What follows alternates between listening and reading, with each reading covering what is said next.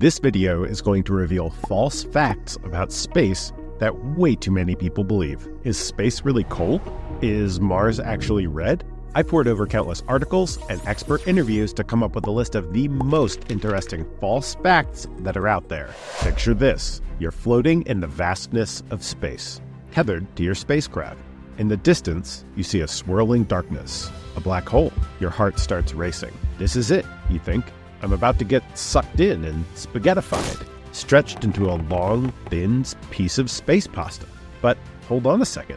Let's clear up some misconceptions. Despite their ominous reputation and portrayal in movies, black holes aren't these insatiable vacuums that go around devouring everything in sight. In reality, a black hole is a region of space-time where gravity is so strong that not even light can escape. But here's the kicker. You'd have to be incredibly close to a black hole to get pulled in. We're talking crossing the event horizon close, which is the boundary around the black hole beyond which escape is impossible. And guess what? If the sun were to suddenly turn into a black hole, and don't worry, it won't, it's not nearly massive enough, but if it did, Earth wouldn't get sucked in. Our planet would continue orbiting, just as it does now, thanks to the laws of gravity. So the idea that black holes are out there, lurking, like supernatural vacuum cleaners just waiting to suck up entire galaxies, is pure science fiction. After debunking that black hole myth, let's shift our focus to something we all take for granted: sound.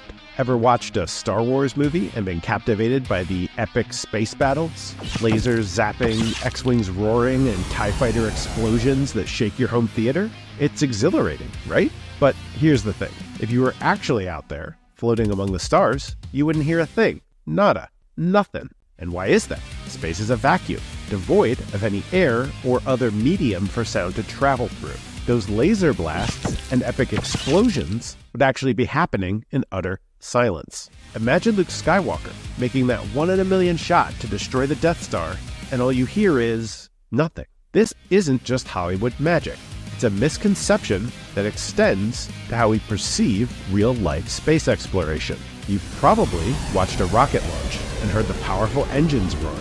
But once that rocket leaves Earth's atmosphere, it enters a realm of silence. Inside the spacecraft, the astronauts would hear only the sounds that travel through the walls or their own suits. So the next time you're rewatching Star Wars, just remember, the final frontier is a lot quieter than you think. Moving from the silence of space to the mysteries of our closest celestial neighbor, you've probably heard the phrase "dark side of the moon" countless times. Maybe you've even jammed out to Pink Floyd's iconic album by the same name. It conjures up images of a mysterious, unexplored realm that never sees the light of day. But here's where things get interesting. There's actually no permanently dark side of the moon. Surprised? The moon is tidally locked with Earth, which means the same side always faces us. But that doesn't mean the other side is shrouded in eternal darkness. In reality, both sides of the moon experience roughly equal amounts of daylight and darkness. When one side is dark, the other is light, and vice versa. It's just that we can't see the far side from Earth, which is why it's often called the dark side. This myth has even influenced how we think about space exploration. For years, people thought the far side of the moon would be a great place for a secret base, or even extraterrestrial activity. But when spacecraft finally got a good look, it turned out to be just as barren and pockmarked as the side we see in the sky. So the next time you hear someone talk about the dark side of the moon, you can enlighten them with some lunar facts. It's not dark, it's just not facing us. Now that we've cleared up those lunar misconceptions, let's imagine a different scenario. You're an astronaut out on a spacewalk, floating outside the International Space Station. Suddenly, there's a tear in your spacesuit. Panic sets in. You've seen enough sci-fi horror films to think you're about to explode, or maybe become a popsicle. But guess what? That's not what would happen. Contrary to what Hollywood would have you believe, humans don't explode in the vacuum of space. The lack of atmospheric pressure would cause some problems, big ones, like the fluids in your body starting to vaporize, which would lead to swelling. But your skin and underlying tissue would provide enough pressure to keep you from bursting like a balloon. It's not a pleasant scenario by any means. You'd lose consciousness within 15 seconds due to hypoxia, a lack of oxygen, but you wouldn't explode or instantly freeze. In fact, it would take a while for your body to cool down because space is a vacuum and vacuums are poor conductors of heat. The next time you're watching a movie like Total Recall, where characters suffer all sorts of gruesome fates in the vacuum of space, remember, it's more fiction than fact. The real dangers of space are far less dramatic, but just as concerning. Switching gears, let's talk about your next vacation destination, Mercury.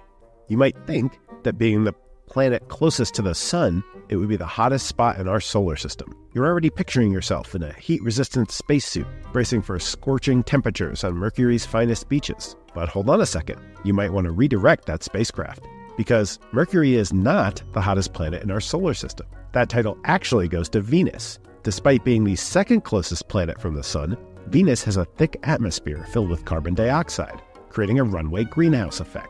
This traps heat so effectively that surface temperatures can soar up to 900 degrees Fahrenheit. That's hot enough to melt lead. This misconception isn't just a trivial fact. It has implications for how we understand planetary science. For instance, the temperature of a planet isn't solely determined by its distance from the sun. Factors like atmospheric composition play a huge role, which is why studying Venus helps us understand more about climate change on Earth. So, if you're planning that hypothetical space vacation, maybe skip Venus unless you're a fan of extreme heat.